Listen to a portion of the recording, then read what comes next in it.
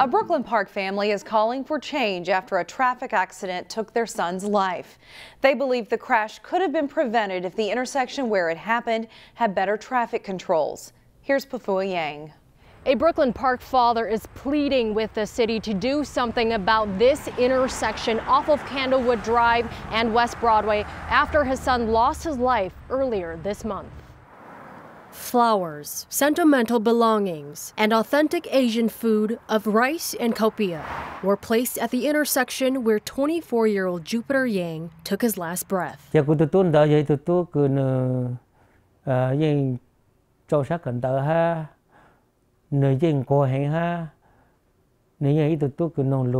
Yang described his son as an outgoing family guy who worked in real estate and served in the Marine Reserves. Marine cho trong nó ấp hàng cậu trong đó, cho nên khó khăn phải xài chỉ là gì xong. On the morning of September 12th, Jupiter Yang left the house to attend drill. He was making a turn on West Broadway and was struck by a truck. Cái police sĩ tự kế khen được vốn đó là một chạy đến chỗ Broadway mà họ lựa, thì con đó ấy họ cứ ở chỗ nơi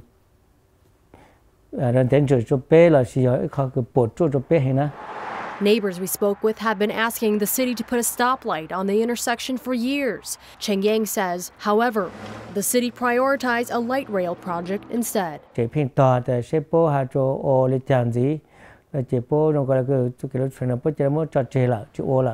Jupiter's father is also concerned about how narrow Candlewood Drive is due to the cones and construction. He adds that barriers on the West Broadway shoulders also cause a blind spot for small cars.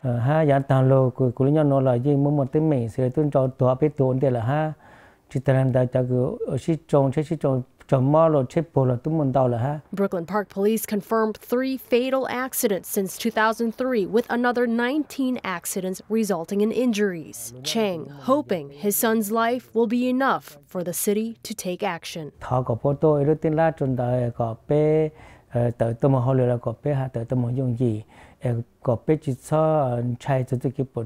In Brooklyn Park, Pafua Yang, CCX News. Hennepin County is partnering with local organizations in the city of Brooklyn Park to increase COVID-19 testing.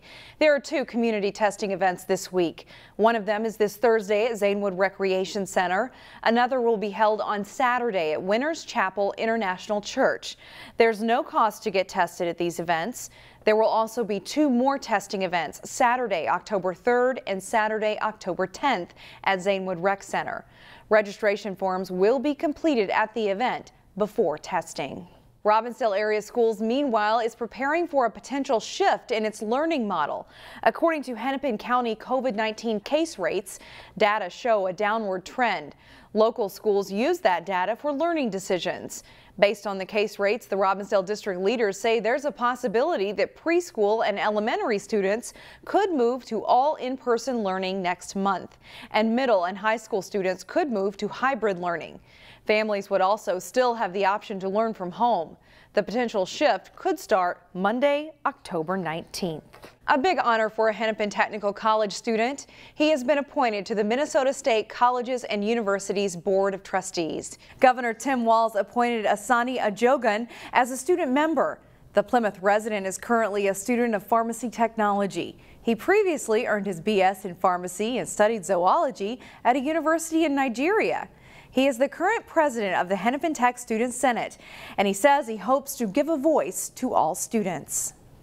I hope to be able to assist the board in making sure that policies affecting students in Minnesota are taken correctly, and equally help my fellow students to be able to have a voice. The Minnesota State Colleges and Universities is governed by a 15-member board of trustees appointed by the governor.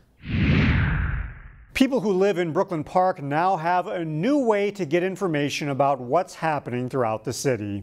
Podcast has become a very popular way to communicate with people these days, and we developed the idea of having our own podcast, We Are Brooklyn Park, as a way of sharing a little bit more about kind of what's happening in City Hall, what's happening out in the community, providing a little inside information about how city employees do their work, what all that means. Brooklyn Park City Manager Jay Strobel is the host of the new podcast entitled We Are Brooklyn Park. The show will feature a variety of people from city staff members, business owners, and community leaders. The city will release new episodes every day this week and then put out new recordings every other Monday until December. Yeah, we hope these podcasts celebrate, the diversity of Brooklyn Park, everything that we have to offer, from having a world-class, golf venue where we talk to Don Barry, to talking to the new president of North Hennepin Community College, to really getting a broad sense of what's going on in Brooklyn Park and kind of what to expect in the future. All of the episodes of We Are Brooklyn Park will be available on the city's website and YouTube channel. We'll have links to both on our website at ccxmedia.org.